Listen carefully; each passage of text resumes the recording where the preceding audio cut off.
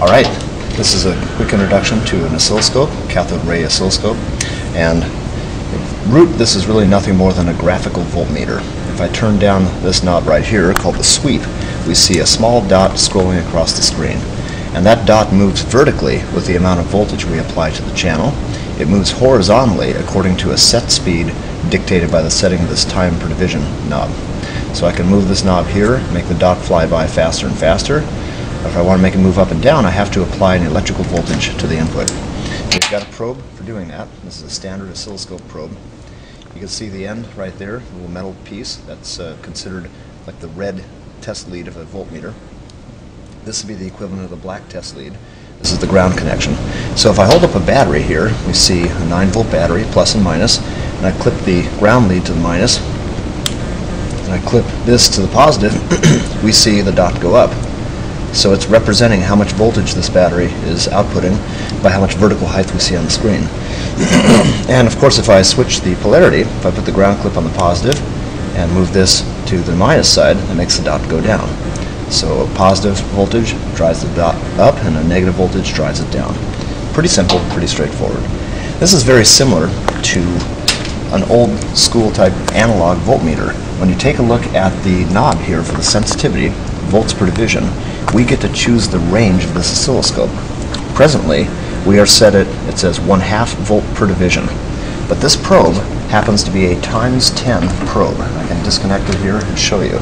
It says right there, 10 to 1. So what it does, it performs a 10 to 1 voltage division ratio. Whatever I apply to the probe tip gets divided by a factor of 10 before it goes into the oscilloscope. So that means with the volts per division knob set at 1/2 volt per division, it actually takes 5 volts applied out here to move up 1 division.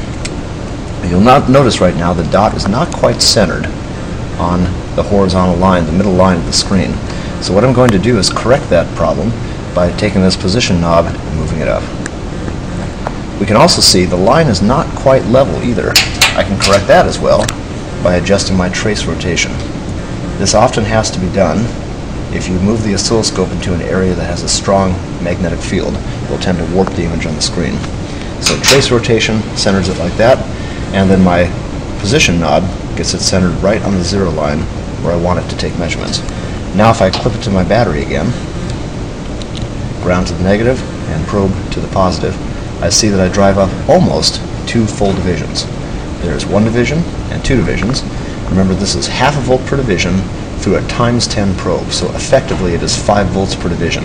So 1 division here is 5 volts, another division would be 10 volts, but it's not quite at that 2nd division, so we have to count the minor divisions, and we have 5 spaces between each of the major divisions here. So if I count the minor ticks, 1, 2, 3, 4, 5, if this is effectively 5 volts per division, that means each major division is 5 volts and each of the minor ticks is 1 volt. So I have 5 volts, 6, 7, 8, 9. And that is indeed what I expect with a 9-volt battery.